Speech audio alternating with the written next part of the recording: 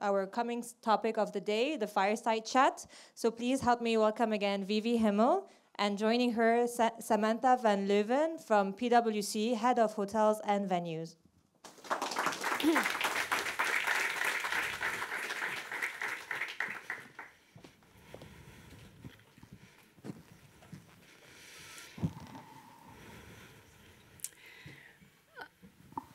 I met Sam about 18 months ago. It was January 2023. Jess and I went to the PwC office then, and it's only been 18 months, but it feels like we've done 5 years worth of work together, collaboration between Alta Vita and PwC. I have personally admired Sam. She is not only a visionary, but she's also a powerhouse. With Sam, we're going to learn so much about the technicalities of hotels, service apartments, the benefits, how to design smart, centralized corporate accommodations, and the benefits around it. First question, Sam, is if you can walk us through your career journey and what's driving your vision for corporate accommodation. Okay, so I was that child that always wanted to work in hotels, actually. I was very lucky to be able... Does that feedback sound really weird, or is it just me? Yeah, I wanted to work in hotels when I was very young, so I went to university, Bournemouth University, and this is a bit of my brain, which is a bit random, but I will explain the different areas with it. So I did a hospitality degree at uni and then went to work in London. So I've always had this passion for being in the industry, but one of my other very important passions I got from when I was at Bournemouth was Dirty Dancing was released. I'm obsessed with Dirty Dancing, so I just had to put that, because if you know my personality, you know Patrick Swayze is my universe. Anyway, when I left Bournemouth University, went to work in London, working in the hotel industry, and became, in my 20s, decided, wasn't sure that was for me, and applied for a job at Coopers & Lybrand, which was actually to set up to manage a training centre.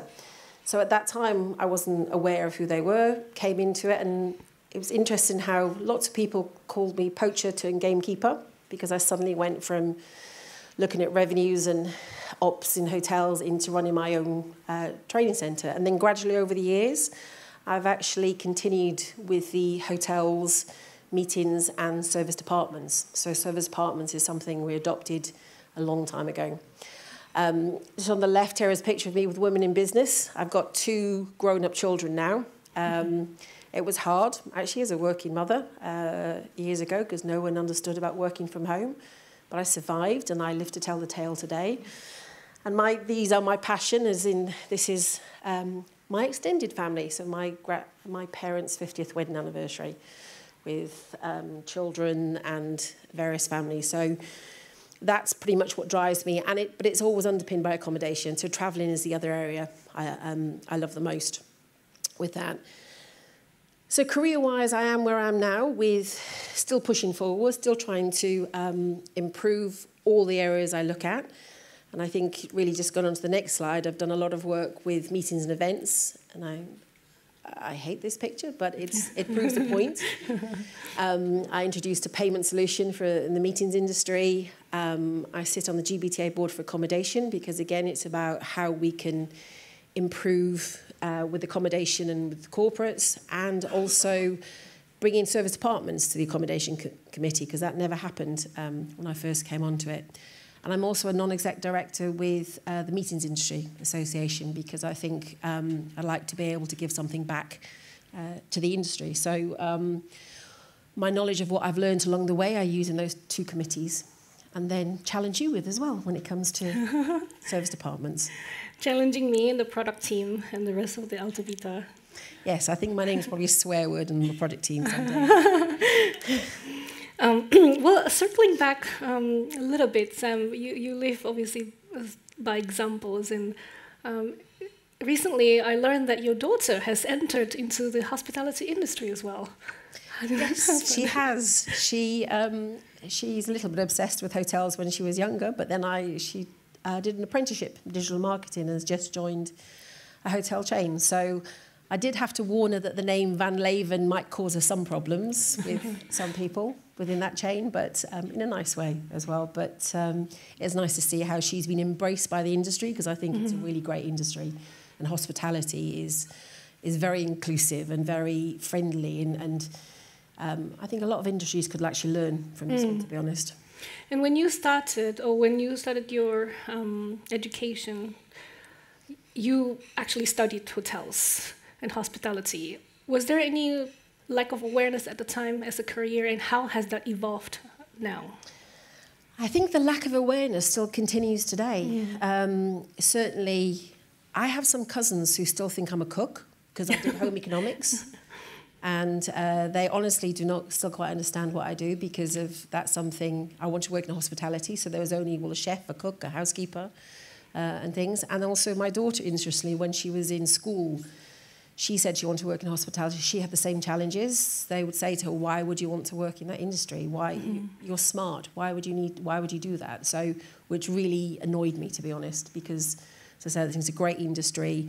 The economy is stronger for the hospitality industry. We bring a lot in, the whole from apartments, accommodation, meetings, and events. And part of some of the stuff I try to do with the MIA and GBT is raise the profile of why people should come into this industry, and the benefits for it, I think. So I don't think it's evolved yet, but it's slowly getting better, I think. Well, speaking of benefits, the next topic that we're going to cover is the benefits of service apartments in hotels. We were discussing quite a lot during our Alto 360 demo earlier around the different prices according to the asset classes. So wanted to get your expertise for the room, Sam, please, regarding the benefits of service apartments, since you're one of the early adopters of service apartments. So the reason why we went to service apartments probably now, easy about 15 years or so ago, 15, 18 years ago, was the value that they brought. And then coupled with that, I think, was the well-being of our travellers. So they suddenly had, instead of being in small hotel rooms, the London market, which is our strongest market. Sorry, I should probably put it into perspective what PwC is. So PwC, there's about 400,000 people globally. There's about 30,000 people in the UK. So we're quite a big place when it comes to buying accommodation and things like that. So we struggled with actually trying to find availability in hotels, but also good hotels that our people would like. And that's how I kind of stumbled across serviced apartments. And I think how it's evolved really is you've got so many other areas that underpins. You've got your own space. There's a big thing now, you're saying, with diversity and neurodiversity in the business, where people have their own alone space, so to speak, if they want to, rather than being in a hotel. So you've got the costs, you've got the security. For us, we've always banned Airbnb, so no one's ever been allowed to stay in an Airbnb because we've not been happy with the security along those measures, whereas that's something that we do see within a serviced apartments. And it becomes a home from home for everyone, which makes our travellers happy. It makes us happy because we have cost savings, and also it ticks boxes on our health and safety and our sustainability agendas with that. So it's something that we continue to this day drive into PwC. We're going to get to cost savings and everything around costing shortly, but you also mentioned sustainability. How is sustainability driving the choices towards service apartments? It's a huge focus for us now. I was actually with our sustainability teams last week to understand what they need me to drive now this coming year. And we've always focused on air and emissions, and we've made huge inroads within PwC by shifting classes on aeroplanes, when many people thought a consulting firm would never do that, but we've actually managed to do that. And now it's shifted very much into the hotel and service apartment sector. So it's having, in an ideal world, I'd love to be able to, you see an apartment with the emissions and with everything that relates to sustainability within that apartment, as well as all the other D&I aspects of it. So things like modern slavery. So something that we've developed with Alta Vita is that every one of our preferred apartments, I know, has a modern slavery statement. They have all the health and safety being checked under the Breezeway accreditation. We can see the emissions and such now. We can track the emissions. So we want to provide a choice for our travellers and our global mobility teams, because it's about all areas, not just travel. But also we want to be able to, as a large corporate, we want to make sure that we're doing the best for the environment as well. So it's very, very important, I think, especially this next year now. Mm-hmm. And we want to start reporting on it in more detail. On to the next topic around cost savings. Sam, the difference between hotel and service apartments or corporate apartments, and then even deeper with using some of a more creative solution like private living homes, for example. We've shown here, obviously, a good selection of different locations around the world. We added recently Riyadh and Dubai due to the market booming at the moment. But these are just some examples. They may not be 100% accurate, so don't quote us on it yet. But it does show and illustrate that using service apartment can be very cost-effective for many travel programs. Maybe you can share some insights. Yes, it's extremely cost effective because we don't tend to go into the apart hotel area. We tend to sit within serviced apartments because that drives the best cost saving for us, and it allows us to push volume into those serviced apartments as well. And it delivers on all areas for our global mobility teams, for our student teams, and also for our business travel. There may be different rate caps that sit within those, almost, but that's because it's different types of business that we have, which is why it's very important that everyone doesn't just convert to apart hotels, because we need that sort of middle of the market business for our student business. But it delivers, it enables our students, our travellers, our families to be in a cost-effective apartment, but still of a quality that they're comfortable, that they're in the right location in London, because London, well, it's not just London, it could be the right location anywhere in the world with that, and they feel safe. That's the other key thing for us. Yeah. How do you drive the awareness within PwC for PwC's employees to use service apartment asset class versus the hotels that they know well? We've done a lot of work over the years trying to convert people, put a lot of internal marketing out there. My colleague Helen, who's here today, does a lot of work with individual travellers. If we spot anyone that wants a 3 nights or more stay, we'll actually contact them and say, no, actually, you should be staying in a serviced apartment. We will try and switch people into serviced apartments.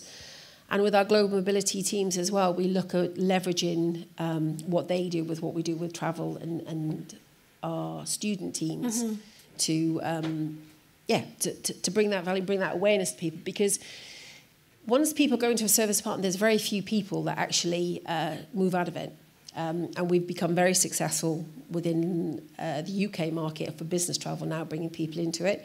We have we have quite an agile, mobile workforce, so we often have a lot of people that come down to London for 4 days a week, and they'll stay there every week for a couple of months, even. And then one of the things that we often ask for now is having somewhere they can store their luggage or store their toiletries, because they're going to come back next week. And that's quite a big part of our business now, it's become, because there's more, as many of you will appreciate, there's more a drive to push real estate out from London because it's expensive. So we have more people regionally. So we have more people travelling into the capital. And into some of the other, Dubai is another example of it as well, really. We have a lot of people going into Dubai that we need to look for cost-effective accommodation. It's many locations around it, but until you actually sit down with the teams and show them the cost-effective way and the benefits that it has, then they don't understand it, but they convert to it very easily. And you mentioned global mobility as the keyword just now, which is a perfect segue to our next topic. Sam was one of the earliest pioneers in designing smart, centralized, managed corporate accommodation program. I guess we already talked about it quite a bit during the first opening panel with Sohila and Diogo Global Mobility and Business Travel Consolidation 2.0. I guess we are 0.0, Sam, since you started this movement many years ago already. Can you just walk us through what are the secrets, if you may, to the audience here, and how do you centrally consolidate, and why actually consolidate the span, not the teams, the span of business mobility, business travel and global mobility? I think data and collaboration is key here, because once I started looking into the data, when I introduced service departments to business travel, then I would actually pull the data from our accounts payable system. I saw lots of other service departments who were appearing on it, which didn't come through the business travel process. Mm-hmm. And then when you start analysing it further, you actually see that they're using the same properties. And it was over a period of time of really bringing all that data together, looking at average rates that we were paying in business travel, which was a negotiated program, right, versus in the global mobility program, which was not negotiated. It was just a random, anyone goes anywhere. I was able to show the business that actually if we bring the two areas together, we could benefit from this commercially. It wasn't easy because there's a natural... naturally, people think you're going to take over, and it wasn't about taking over. It's about working collaboratively with the teams. So we brought in the global mobility team by saying, well, we're going to use the same suppliers. You keep your same processes. We have our processes, but let's try and streamline a few things that we both benefit. And then we brought in some of our HR teams, so this is our student teams as well, with the exact same thing, saying that you're actually paying more in the same venue. And then we were able to mix the type of classes that we were using, because at one point we used a lot of leased properties, service departments, and co-living as well. We were able to actually bring that diversity to the portfolio for the firm, all coming from the data. Then once you start saying to them, if we bring everything in under one process, you still keep your areas, but you come under one process, we can then make that link into Workday, which is our people system. Mm-hmm. We can then ensure that all your data goes to International SOS, which was a first that we had with Alta Vita. So if anything happens at somewhere in the world, one of our global security teams can pull that data. Global Mobility hadn't had that previously. Mm-hmm. They would have to pull up a spreadsheet and then start calling people and things like that, whereas now we've brought that together. So it was just showing the benefits to the team. And once people get on board and realise you're not taking over their world, you're not taking over what they do, you're actually just going to work in a partnership and work collaboratively, then it's much easier to develop. And the last two RFPs we've had with service departments has been as a team. So they've been stakeholders in the room, they come to all the quarterly meetings, we challenge each other, because what drives mobility is very different to what drives business travel or projects.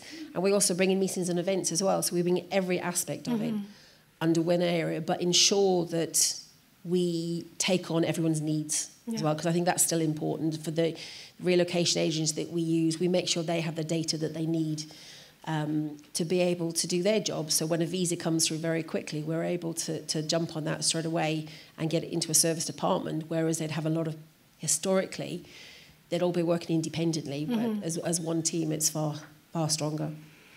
When we spoke last week, we discussed a little bit about the challenges of educating corporate housing or service department asset class, particularly in the US, because the US breathes, or Americans, Robert could confirm this is a correct or incorrect statement, the Americans lives and breathes loyalty program.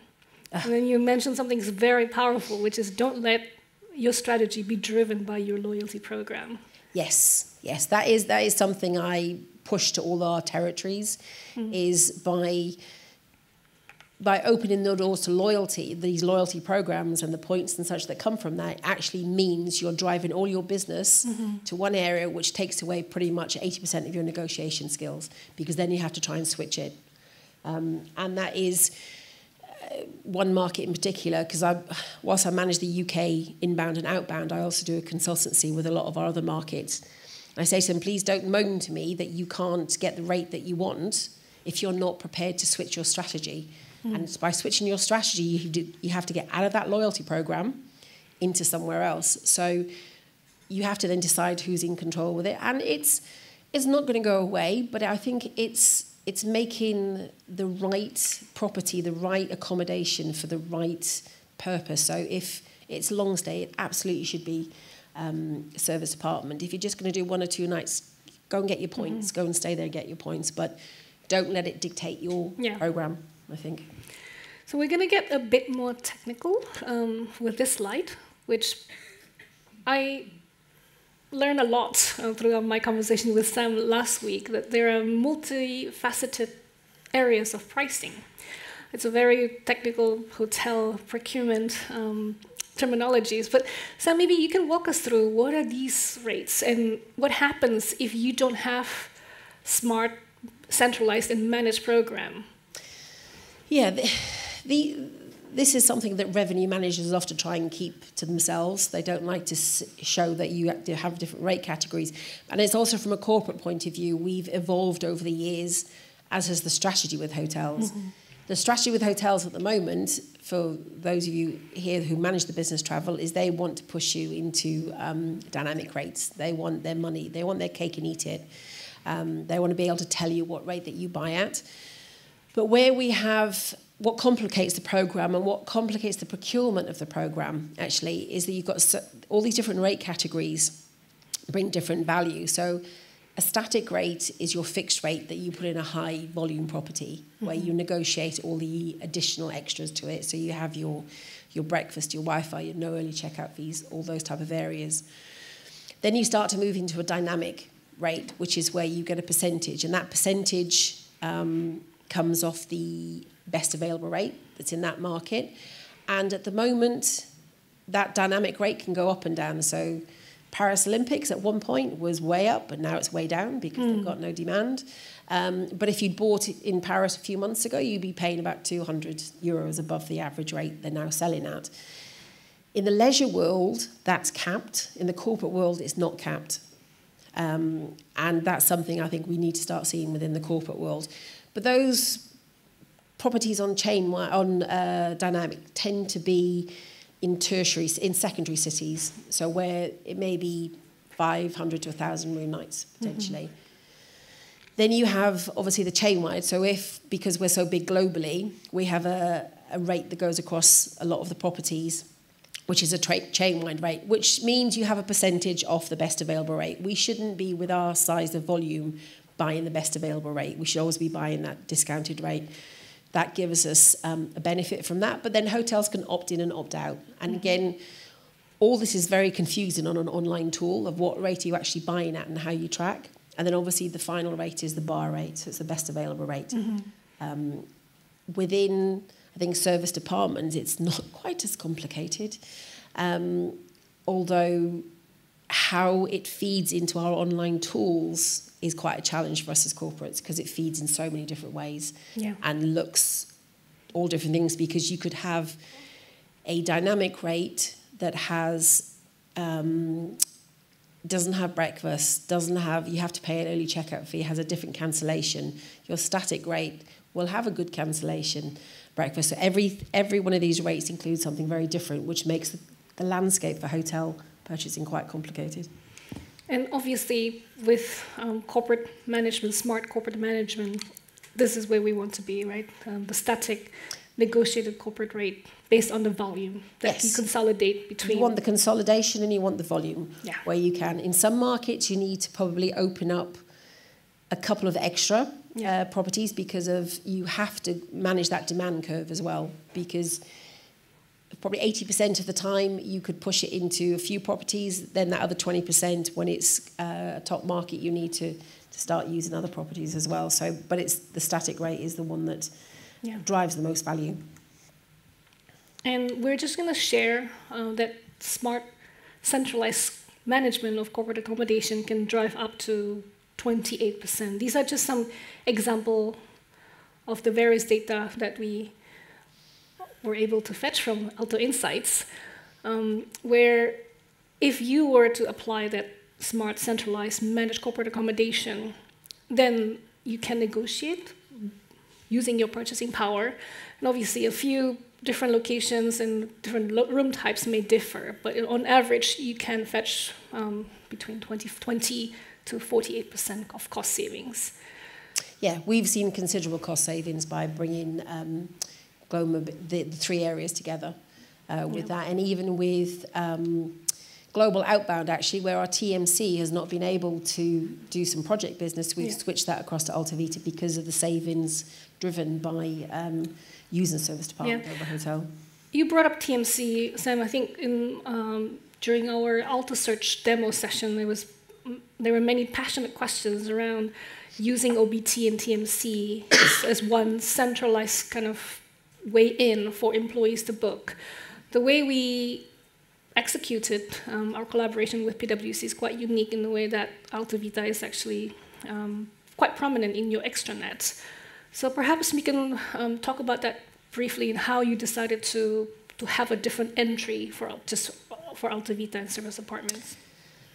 I think for the moment we have an entry that works because we're looking to review our TMC contracts. And what we have, as soon as you go into the OBT, the online booking tool, it says actually if you want to book a service apartment, you click here and it takes you straight to the Altavita site. So it's not hidden behind anything. It's very prominent, and it says things like if you have project business or you have long stay business, then you click straight out into the Altavita site. Going forward, integration is something we would probably look at, but I'm turning around now thinking maybe the integration is the OBT into Altavita potentially. Who knows? Because from the accommodation side, because of the GDSs are so complicated and that data coming through is so complicated, maybe we switch it on its head. I don't know what the future is. It's something that Olga is on your list now. Yes. Look out for the next product development. Yes. With it, but it's and that's been hugely successful. So as soon as they go into the tool, it goes straight out to them. Yeah. Thank you for saying that, Sam. I think it's not a secret anymore that in our near-term vision is to be able to consolidate both extended stay and short stay into one Altavita platform. And removing GDS entirely from the equation. And actually, just thinking about it though as well, so we have multiple entry points as well. So that's one way that the corporate traveller goes into it. Our global mobility goes into the tool a different way, as does our meetings team and even group accommodation. It all goes into the tool in different ways, but it sits very prominently in our intranet. So we discussed about the why. Now. Actually, I forgot about the slide. I'm sorry. I just wanted to revisit back around the problem that Altavita is solving. And I just wanted to gather your thoughts, Sam, on this process, because this is what we see quite often, and that's why we are in the business, and how that compares to your experience. So interesting, when I first consolidated GM with business travel, I went direct to the supplier. And that was pre-COVID. It worked really well because it took the whole commission chain out of it. We just leveraged, as we would normally do with transient accommodation, and went direct to suppliers. COVID has changed the landscape massively when it comes to supply, where there are not so many individuals that have their own properties. They don't have the volume of properties that we used to have. So this is where we went to RFP again last year to relook at the market. But the key for me was to actually get rid of a lot of the middlemen along the way, because there's commission stacked on commission, and there's a whole load of double dipping, in my view. You get the agencies make money, the TMCs make money, and the poor service department provider has to pay that commission and such out, whereas I'd rather it come straight to us as a corporate. Obviously, there's going to be one layer of middleman from putting the bookings through and such. Which adds values. Which adds a huge amount of value because it's the centralised, consolidated route. But going this way costs money, and it's also very confusing for the booker. Because in PwC, there is only one way to book an apartment. Yeah. And that's the way forward. Whereas having all these different routes, you'd say, am I doing a global mobility booking today? Am I doing a project? Am I doing which way do I go if I'm actually, whether we have one route in now that does everything? And for me, it's also about being transparent. it has to be win-win for everybody. So that goes down to, for PwC to Alta Vita, down to the supplier as well in our supply chain. You know, we drive about cost, but we want to make sure that you're a profitable business as well. Thank you. Okay, so now we're moving on to the how, the technicalities and the nitty-gritty of how to actually start consolidation, initiating RFP and so on. Sam? Yeah, I think this goes back into kind of what we were saying previously, which was just bringing all the departments together and looking at the data and seeing what everybody's done or everybody does, and then educating people as well. So we have procurement. I've had a leg in procurement and operations for many years, and it's still pencils with pencils. You know, you have to educate. How do you buy accommodation with procurement? It's very different. You have to bring in the experts in global mobility to understand how do you want to buy, how do you want to bring things together, and then also the nuances that hit around business travel as well. So once you bring all those specialists together, then it's about writing the RFP that suits all the various stakeholders, because I think that's really important to get traction. Otherwise, you won't get buy-in from the business. Yeah. Oh, sorry, then you have to sell it to the business. Then you have to go to the leadership board and say, this is what my proposal is, and this is what I think we should be doing. Okay, moving on to the next topic, which is how Alta Vita has collaborated with PwC. It looks like a super complex integration diagram, but this is Sam's vision and brain put in one slide. So maybe we can start with the left two first. The eyes in the back of my head are not working so well at the moment, and so I'll try and see if I can do from the... maybe I can support with this one, Sam. So essentially, the blue blocks are all the areas of the businesses within PwC that Sam has consolidated from a spend perspective, but not from a collaboration or function perspective. What we've done here is to enable single sign-on for PwC employees. So we know when there's a new employee, it automatically... It comes to our Workday data, feed. Exactly, which is powered by integration with Workday, the HRIS. And also an integration with an RMC platform or a moving platform, which is streamlining the relocation workflow. And then the middle part is how the employees and mobility managers, travel managers are accessing the Alta Vita platform.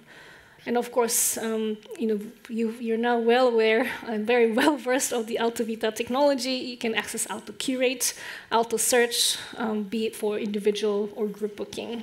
And I think it's very important to say at this point, actually. So one of our logos within PwC is human-led, tech-enabled. The human part is still really critical to this process.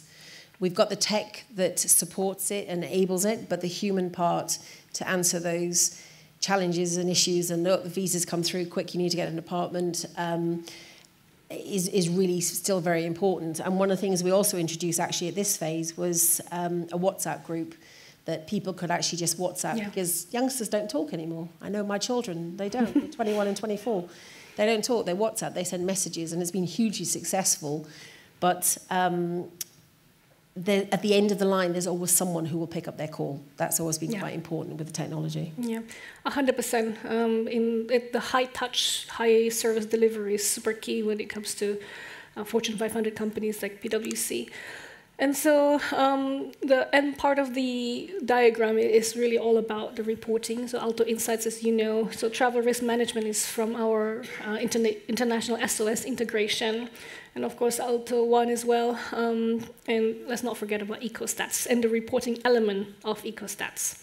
Yes, that's all very important to various people in the business. So everyone has input into this. So global mobility see their own reporting. They can measure how they're performing. Our sustainability people see it. Procurement people see it. So it's, again, it's kind of all singing, all dancing, really, that gives everyone that tick in the box that says, yes, this is a successful program, which is why I was quite challenged on your Alto 360, because that brings in another dimension to the cost-saving side of it. Okay, finally, just kind of a brief illustration of how expedient we were able to execute this together. So I did mention that we met in January 2018, but the work actually only started in July when we won the PwC RFP. So it hasn't been a whole year yet, but we managed to achieve all of this together. Yeah, that's right. And I'll be open and honest with everyone here as well, is that Alta Vita were completely out of the game. They were not someone we were even going to entertain with it because there wasn't enough known about Alta Vita.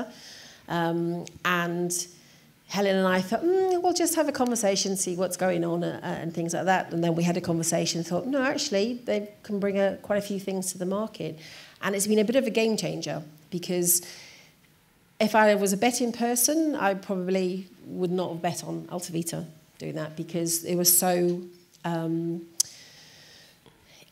inexperienced in some areas, but once you drill down into it, highly experienced also. And I put Vivi and Carolina, I think a few times, I had made a phone call, so I need to have a frank conversation with you. Can you actually do this? Just tell me straight, can you do this or not? Because I'm putting my neck out. The RFP scoring has come in. Can you do this? And I've been so impressed with the agility and the flexibility of where we've got to. We awarded the contract end of July, started writing the contract in August, and we were live then by September. Mm-hmm. A lot of very late nights, a lot of very sleepless nights, but we got there and we turned around a huge amount of business within a short space of time. And it was largely because our incumbent supplier wasn't particularly performing. We needed to get traction on this. And we had a lot of other suppliers who were very cynical in the marketplace that Alta Vita could do it. That's the worst thing to say to me because I'm just going to prove them wrong. Yeah, that's the same. Yeah, totally have. I think totally have proved them wrong because all the challenges and things I've thrown at Alta Vita, you've actually managed to do. And those who know me, I don't mess around. I'll tell you exactly what it is with such, which is why I wanted Vivi and Caroline to be very honest with me and whether this could work or not. And to be able to deliver something this quickly. And we're just going to come to our annual report, our annual review, literally the week after next, to see how we're performing with a new supplier within such a short space of time is unheard of for PwC. Even our own tech people were surprised how quick we got this in place. So, yeah, testament to you with your agility and things on it. And we have a really good program. And ironically, it started off as a UK program. Our first inquiry was for 6 people for 6 months in Sydney. Yeah. So... Yeah. Okay, well, that's the end of the fireside chat. I guess we can maybe afford one question. If anyone would like to ask Sam any questions. No? All clear? You should say that was too honest, isn't it? You don't answer the question. Okay, one question. How have you done it in such a short notice? Like 2-3 months to implement? I think it was out of necessity. It was phased. But it was out of necessity. So we had a transition phase where we let the incumbent supplier keep a couple of extension bookings for a couple of months. But to be honest, it went to a phone system immediately because we had to build Altiverse. But then the basic part of Altiverse had kicked in within like 1 or 2 months with it. And yeah, I don't know. The team have responded amazingly well to it. And then we had a lot of sleepless nights with our team internally. But it's achievable and it does work. That is the main thing. I wouldn't recommend it. If you have more time, that would be better. But we just had no choice, unfortunately. Because, September for us is one of our busiest periods. That's when we have probably about 400 students that need accommodation from September. So we had to get that right very quickly. All right, beautiful. Thank you so much, Sam. Thank you.